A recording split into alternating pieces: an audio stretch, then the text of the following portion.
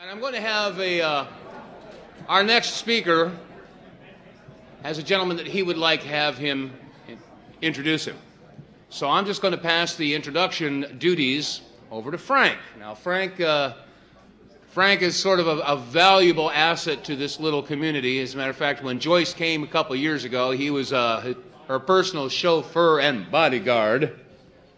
Oh, wait, well, there's wrong Frank. Wrong. You're, oh. Okay, sorry. Oh, I know that. Okay. Oh, gosh. Oh, that Frank. There he is. Okay. I got confused. It doesn't take much. All right. Well, the gentleman who's going to introduce Mr. Blum is an individual who was recently in the news. You see, the city of San Francisco is actually considering having his book included in the curriculum of the history department. It's a done deal. They're going to do it. Oh, my goodness. Well, I'll tell you what. Let's not waste any more time. If you've seen the book Addicted to War, and by the way, for those of you that got the Bush bonus bumper disc, there's a song on there called Addicted to War that was inspired by this gentleman's work. Ladies and gentlemen, Mr. Frank Dorrell.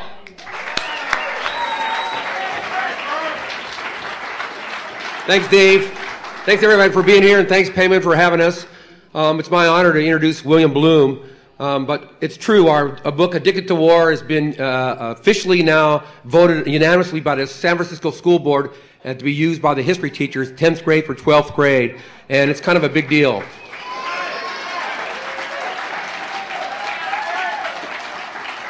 I also want to say here I'm a KPFK listener, and KPFK has announced this event, and we got some KPFK people here today. So I want to introduce William Blum. William Blum has written some of the most classic books on the history of the CIA, the Central Intelligence Agency. His book, Killing Hope, U.S. Military and CIA Intervention Since World War II. It's like an encyclopedia of what the CIA has done around the world.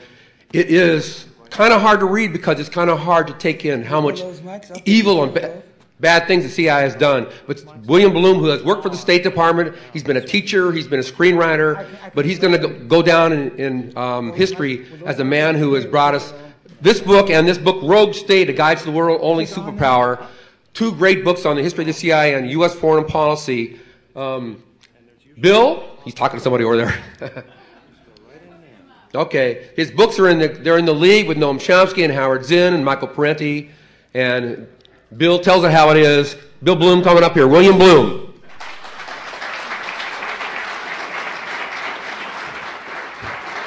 Thank you. Is this thing on? Yeah, I guess it is. Hi. It's a pleasure to be here. A few weeks ago, I spoke. It's an echo. A few weeks ago, I spoke at a university in Flagstaff, Arizona. It was the first time in a full year I had been invited or allowed to speak on a campus. Since January of last year, when, as some of you may know, in an audio tape, Osama bin Laden recommended that Americans read my book for a better understanding of why they have become anti-American terrorists. My book, Rogue State. Since that time, I have been in effect banned from U.S. campuses, and normally I have a speaking engagement every other month or so there. 5 or 6 times I was approached by faculty or students to speak, and I said yes, I'd be glad to, and each time they were unable to get the approval of the officials of the university. When the bin Laden tape was made public, I became an instant celebrity. I was on CNN with Wolf Blitzer and 45 Minutes on C-SPAN, MSNBC, all the big shows.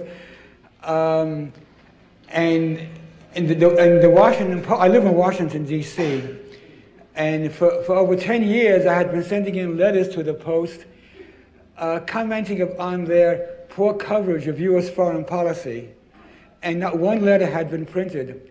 Now, all of a sudden, my photo was on page 1 of the Post, and there was a long story about me inside. But since then, It's been the same pattern. They still will not print my letters or any article I write. When I was on these programs, they kept asking me what I think about having my book endorsed by such an evil person as bin Laden. And my answer was this. There were two elements involved. On the one hand, I have nothing but loathing for any kind of religious fundamentalism, including the societies spawned by such fundamentalism, like the Taliban in Afghanistan. That's on the one hand. On the other hand, I'm part of a worldwide movement which has a very ambitious goal of slowing down, if not stopping, the American empire and keeping it from continuing to do what it's been doing for a century, the invasions and the bombings, the overthrows of governments, the occupations, the torture, all of that. And so, for this movement to have any chance of success, we have to reach the American public. And to reach the American public, we need access to the mass media. And so I was very glad, because of what happened with this tape, to have the opportunity to have access to the mass media. And that was the other side of the equation. And that's how I answered that question. Bin Laden, in his audio tape, he quoted part of a paragraph from one of my books. The full paragraph is this: if I were the president, I could stop terrorist attacks against the United States in a few days, permanently. I would first apologize very publicly and very sincerely to all the widows and the orphans, the impoverished and the tortured, and the millions of other victims of American imperialism. I would then announce that America's global interventions, including the awful bombings, have come to an end. And I would inform Israel that it is no longer the 51st state of the Union.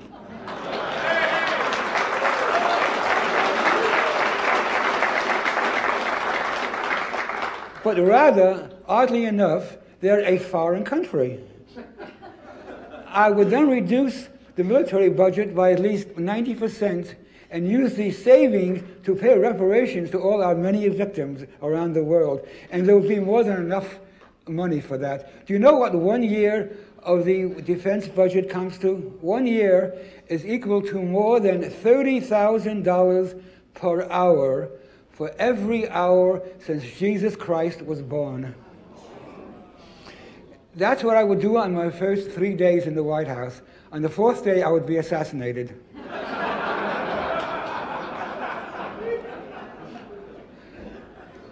Another reason I think bin Laden liked my book is that it challenged the myth that the White House has been pushing for years, that the reason there are anti-American terrorists, the reason they hate us is because of our alleged democracy and freedom, because of our secular government, because of our films and our fashions and our television and so on, our whole way of life. But what the anti-American terrorists in fact hate, and which motivates them, is not any of these things. They are motivated by American foreign policy. It's what we do to people in the Middle East, what we have done for the past 50 or 60 years, that motivates them. If you look at my book in this same chapter, I have a long list of the operations the U.S. government has carried out in the Middle East since the 1950s. The many overthrows and invasions, the support of dictatorships, the support of Israel, all kinds of things, the shooting down of passenger planes and the bombing of ships. This is more than enough to make anyone hate us. And this is the reason that which gives rise to these anti-American terrorists. It's not our alleged democracy or freedom or our fashions. And it works the same all over the world. From the 50s until the 80s, for 3 decades, the U.S. interventions in Latin America were just as widespread and just as awful as our interventions in the Middle East. And what happened? What was the result of all these interventions? Countless terrorist acts against American targets, against American military targets, civilian targets, American corporations. They assassinated ambassadors. It's just the same cause and the same effect. People don't like being invaded and bombed and having the governments overthrown. It's that simple.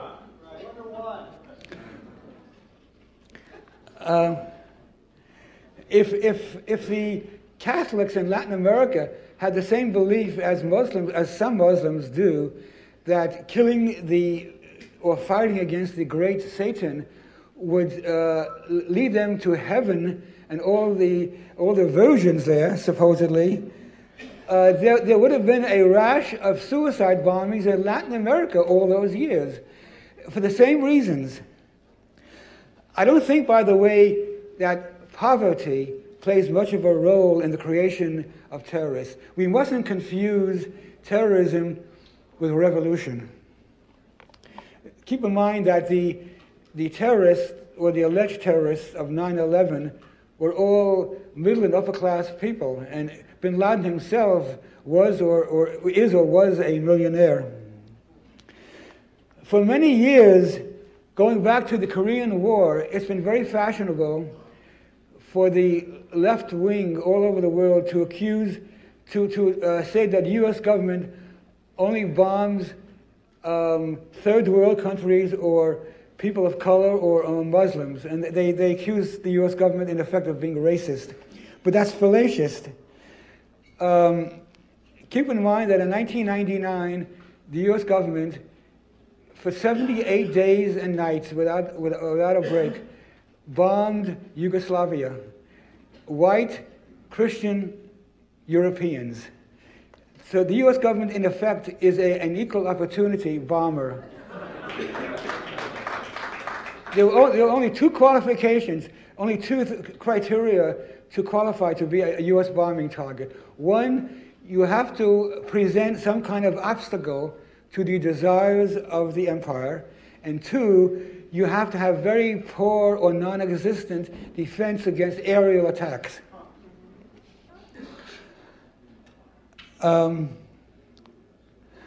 Another foreign policy myth, which has to do with the American motivations for its interventions, I like to pose this question: what does U.S. foreign policy have in common with Mae West? The story is told about Mae West at the height of her fame and fortune as a Hollywood sexpot. She had this mansion, and one day she had a visitor who looked around the mansion and said, "My goodness, what a lovely home you have." And Mae West said, "Goodness had nothing to do with it." and that's what I try. That's what I try to impart to my readers and my listeners about U.S. foreign policy. Goodness has nothing to do with it. If I were to write a book called The American Empire for Dummies, on page 1 I would say, don't look for any moral factor in U.S. foreign policy. It's not there. But the average American thinks that our government, in its foreign dealings, is motivated by the best of intentions, that they really mean well. They will admit that our government lies and breaks the law sometimes, and sometimes even causes a bit more harm than good, but they are convinced that the intentions are the best. The motivations are honorable and noble. And that is a very tough barrier to overcome. When I'm discussing U.S. foreign policy, or like the war in Iraq, with the average American, they often can't get beyond that barrier. They'll say, yeah, I know that, yeah, but they still think the intentions are good. And unless you deal with that, you're going to be facing this brick wall of their mind.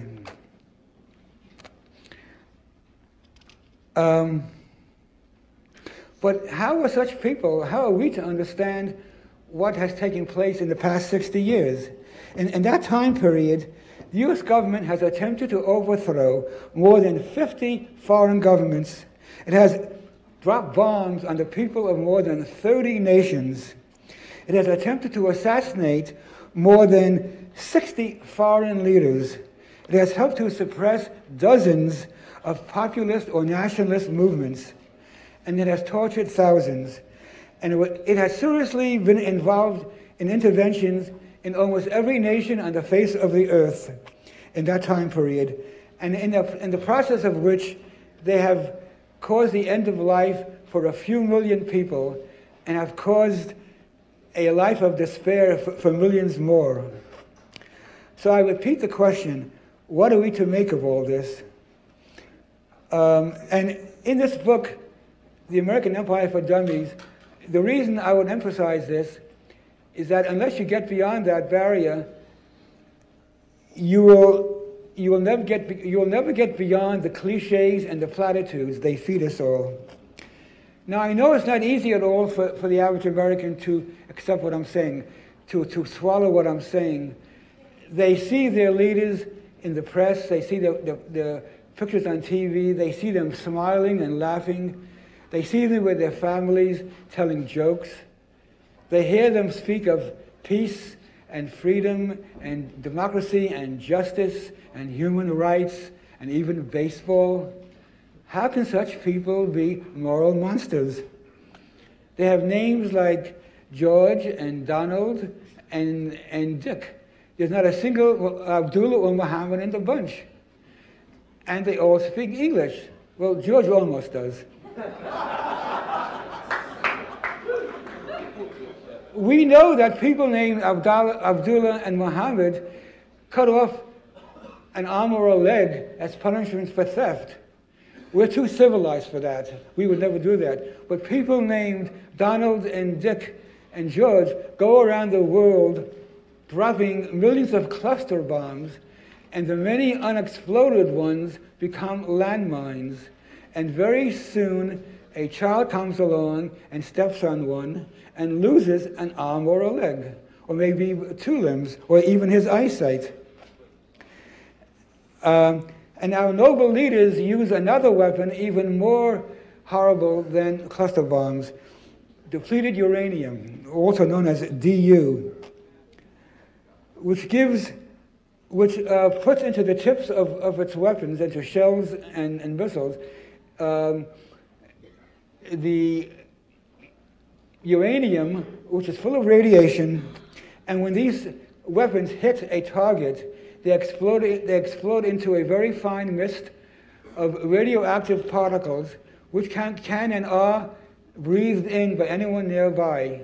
And this gives rise to, this poisons the air, it poisons the soil, it poisons the water, and it kills one's lungs and one's blood and one's genes. And it leads to all manner of horrible illnesses, rare illnesses in the individuals who are infected with the DU and in their offspring. If this world would take DU as seriously as it does AIDS, and DU is also an international crisis and a disgrace, it should be banned, categorically banned by the world community. But because of U.S. power and influence, it's not banned at all.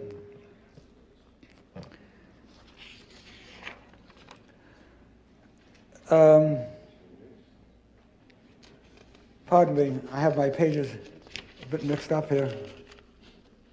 Very stupid thing to do.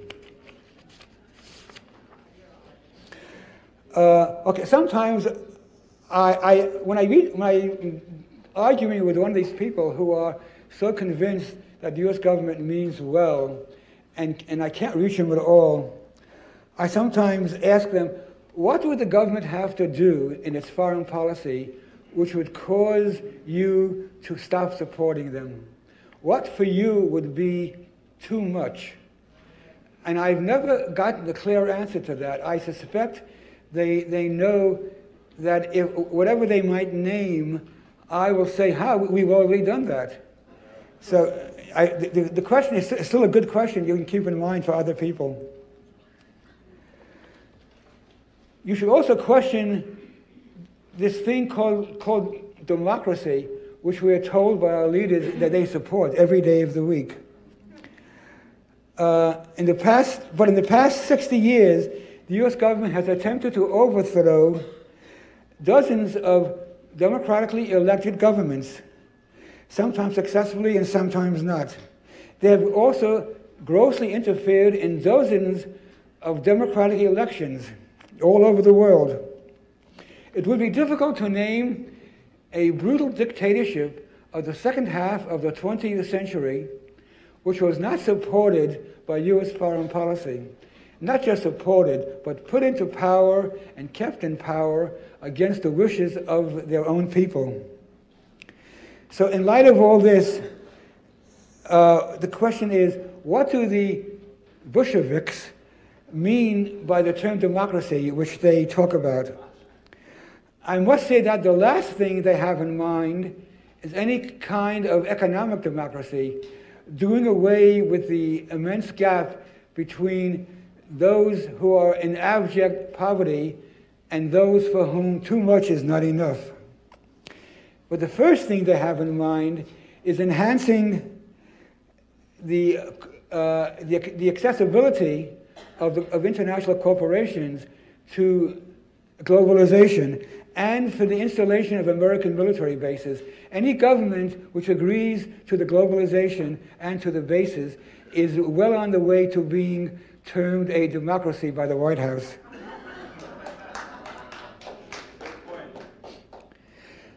Another point to keep in mind when discussing Iraq is that even if Iraq had, in fact, all those terrible weapons we accuse them of having, so what? The biggest lie is not that they didn't have, that they had these weapons. The biggest lie is that even if they had the weapons, what danger would they have been to the U.S.? What reason could Saddam Hussein possibly have had to invade the U.S. government, other than having an irresistible desire for mass national suicide? And the same thing applies to Iran. What possible reason would Iran have for invading the U.S., or even Israel? They would be wiped out immediately. Israel is close enough to make Iran, the entire nation, into a pile of dust. They have no good reason. They're not maniacs, these people. Even if we don't care for certain aspects of their societies, they are not maniacs. Oddly enough, many people who are very much opposed to the war in Iraq support what the U.S. government has done in Afghanistan since 2001. They think that's just fine. After all, it's getting revenge for 9/11. What's wrong with that? But in a rational world, revenge is taken against those who are responsible for a crime. Now, what is the evidence that the people of Iraq, of Afghanistan, are responsible for 9/11? We have killed tens of thousands of people there. And can anyone name a single Afghan who has even been named as being involved in of those tens of thousands? Can anyone name even one who has been accused of being involved in 9/11?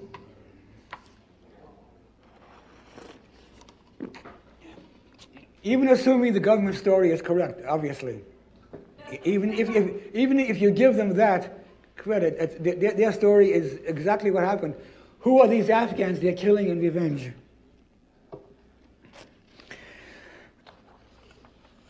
Whatever one thinks of the appalling society created by the Taliban in Afghanistan, oh boy, the fact remains that they were Bin Laden and Al Qaeda were invited in by one man, their leader, Muhammad Omar. Why should the entire society be penalized for the action of one individual? It's like me being punished, or you, because of the hundreds of terrorists in Miami. The anti-Castro terrorists in Miami have carried out literally hundreds of terrorist acts over the years. And why would it make any sense for Cuba or some other country to invade the United States because of the presence of these people in Miami and bomb your house or my house? What do we have to do with that? What do the people in Afghanistan have to do with the Al Qaeda people being there, who were invited, I say, by one person? If Timothy McVeigh, who carried out the bombing in Oklahoma City, again, if you want to accept the government point of view,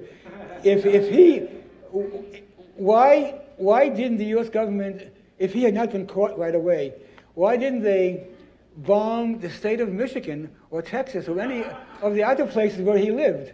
You know, it makes as much sense as to bomb Afghanistan. So now NATO is playing a major role in the killing fields of Afghanistan. NATO, the North Atlantic Treaty Organization, is fighting in Southeast Asia. Does anyone here have a map of the world? It's not simply that NATO doesn't belong in Southeast Asia.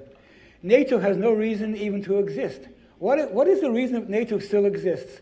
It was founded, supposedly, we were all told, in the 1950s or the late 40s, to prevent a Soviet invasion of Western Europe. In case you haven't heard, the Soviet Union has not existed since 1991. The Soviets ended their Warsaw Pact with their clear understanding that the West would put an end to NATO. Of course, it hasn't happened. The U.S. finds NATO too valuable a tool to use in its foreign policy. They can do all kinds of things in the name of NATO without being attacked personally as the U.S. Like the bombing of Yugoslavia in 1999 was continually referred to and still is referred to as a NATO operation. Afghanistan and Iraq were bombed with seemingly no worry about the thousands of new anti-American terrorists who would be created. And they were warned by the CIA, warned the government and other people. Many think tanks gave these warnings. If you invade Iraq and Afghanistan, you're going to create thousands of new anti-American terrorists. And yet, since the first bombs fell in Afghanistan in 2001, there have been scores of terrorist attacks against American targets all over the world, in South Asia, in the Middle East, and even in the Pacific, including 2 major attacks against American soldiers and their allies in Indonesia, with a large loss of life. So the next time you hear an American official bragging about how the war on terrorism is a success because there have not been any attacks against America since 9/11, say, ha, ha, ha. Yes, he's overlooking scores of attacks against Americans all over the world. You might also ask him, well, how many such attacks were there in the U.S. before 9/11?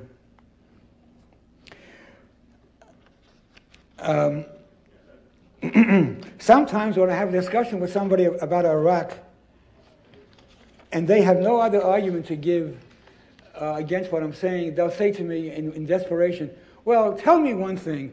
Aren't you happy that Saddam Hussein is out of power? And I say, no. And they say, no.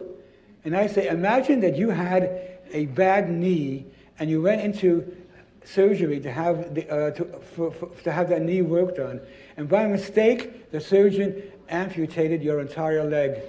And then I came to visit you and I said, and you're very sad, and I say, well, aren't you happy that you no longer have a knee problem?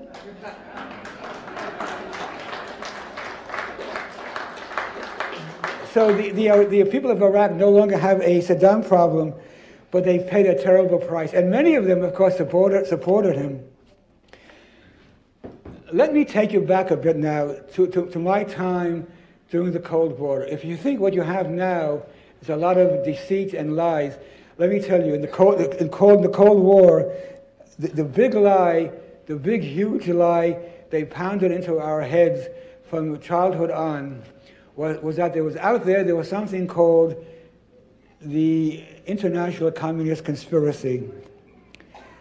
headquarters in Moscow, and active in every country on the face of the earth, looking to destroy everything decent and holy, looking to enslave us all. You couldn't escape it. That's what they taught us in our schools, in our churches, in our school books, in our comic books. The Red Menace, it was given to us as more dangerous than Al-Qaeda is today. It was international. You couldn't escape it, and almost every American believed it. I myself was a good, loyal anti-communist until I was past the age of 30. And I even went to work for the State Department, planning on becoming a Foreign Service officer so I could do my share in the great anti-communist crusade. Then a thing called Vietnam came along and changed my thinking and my entire life. It was all a con game. There was never any such animal as the international communist conspiracy. What there was people all over the third world fighting for economic and social change, changes which didn't coincide with the needs and desires of the American power elite. And so the American power elite moved to crush those movements and those governments. And they called their actions fighting communism, fighting the Red Menace. Even though the Soviet Union was hardly present at all in almost all of these scenarios. And if you doubt that, you must read my books. That's a subject I deal with in great detail. Remember, the Cold War ended in 1991. The international communist conspiracy was no more red threat, and nothing changed in U.S. foreign policy. What do we make of that? The U.S. continued with its interventions and its bombings and its overthrows just like before. What does that tell you? It tells me that the so-called communist menace was simply an excuse for the American empire to intervene all over the world. During the Cold War, Washington officials, of course, couldn't say they were intervening to fight against social change. So they said they were intervening.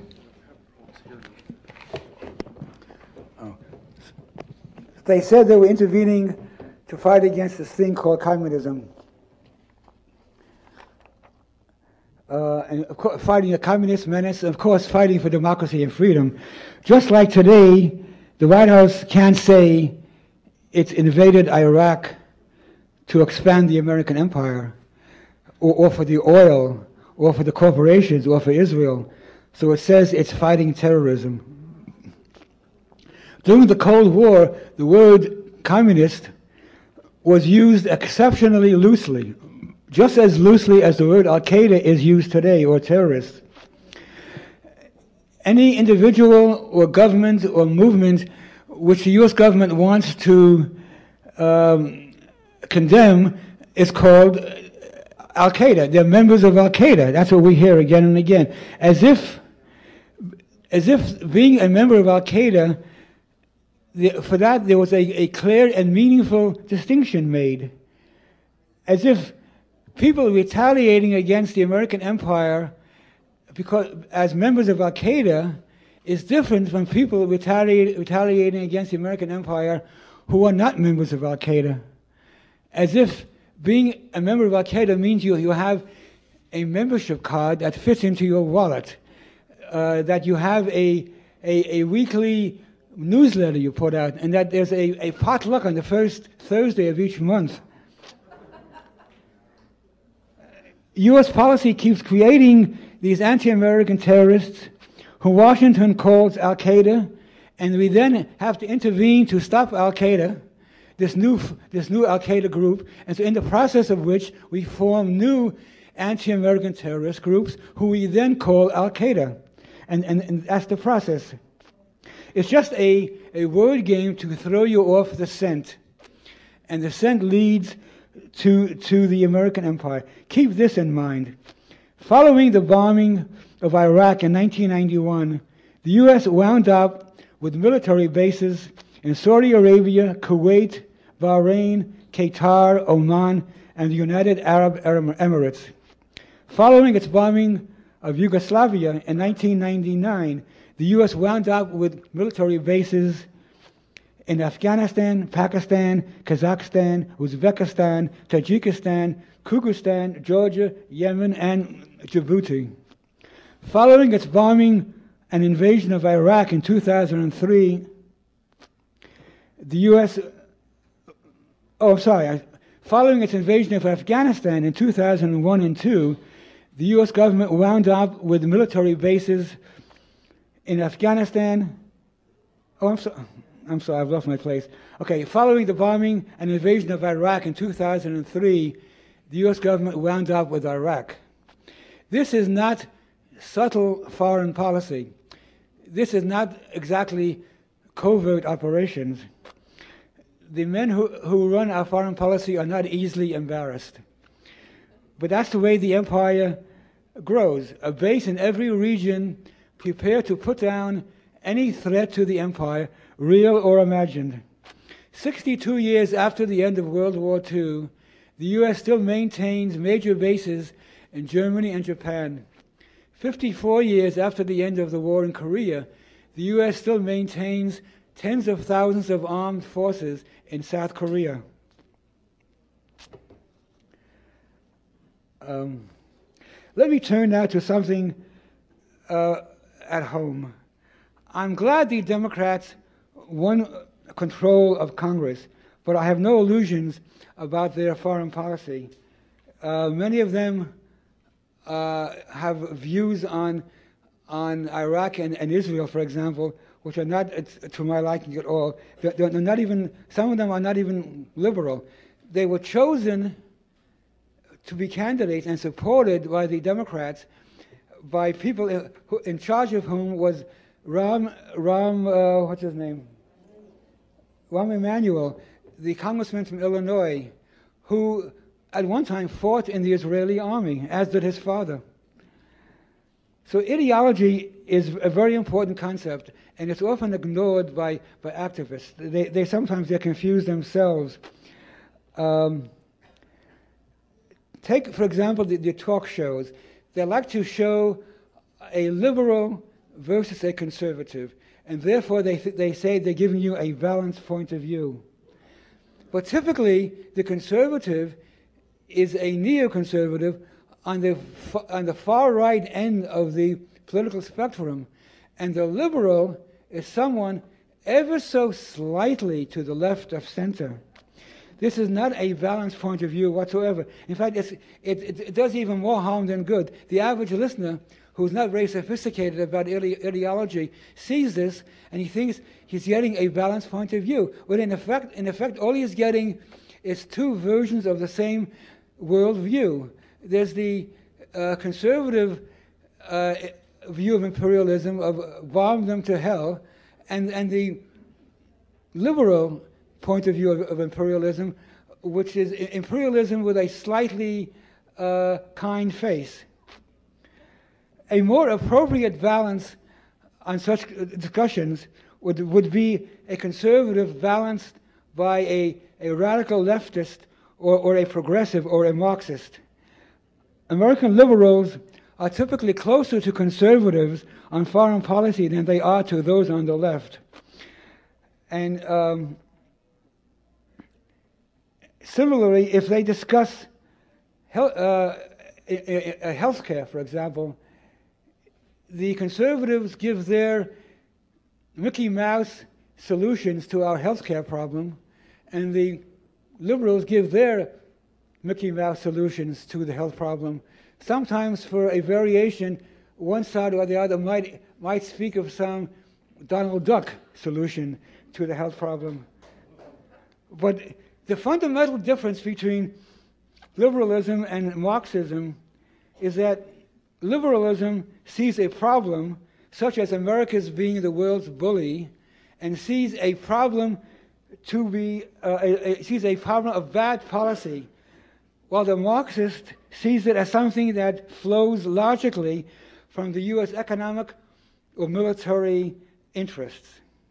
When a liberal sees a beggar, he says the system has failed. When a Marxist sees a beggar, he says the system is working.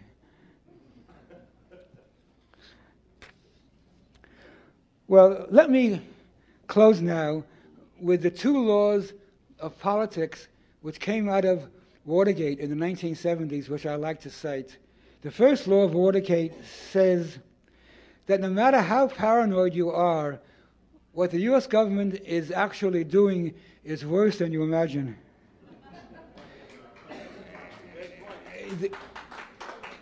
The second law of Watergate says, don't believe anything until it's been officially denied.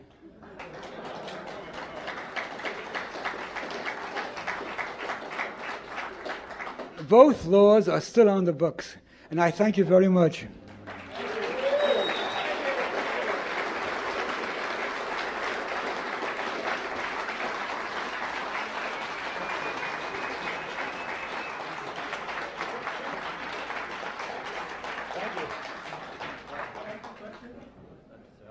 Oh, you got the questions? May I ask you a question? Sure. Hey, where's our MC here? My name is John. No questions. No questions?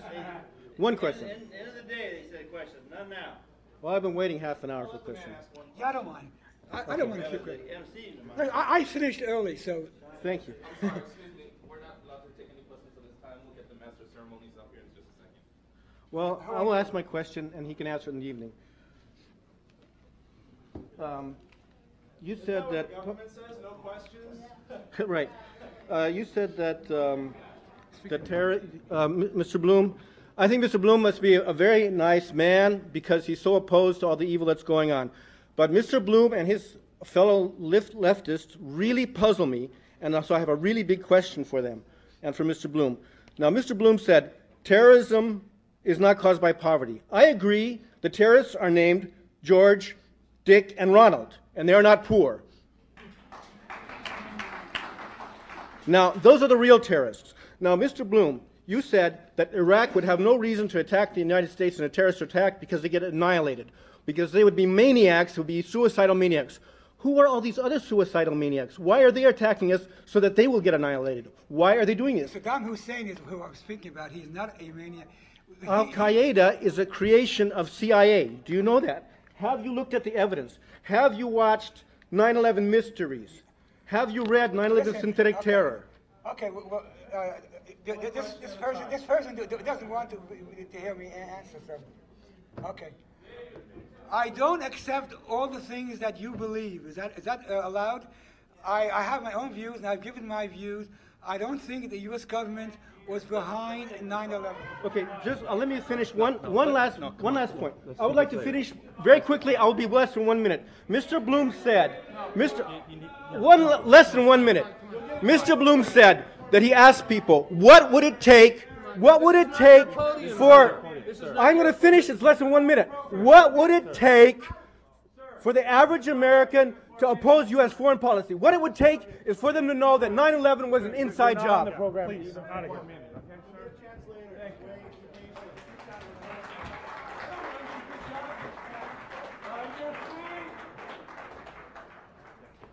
Well, hi, everybody.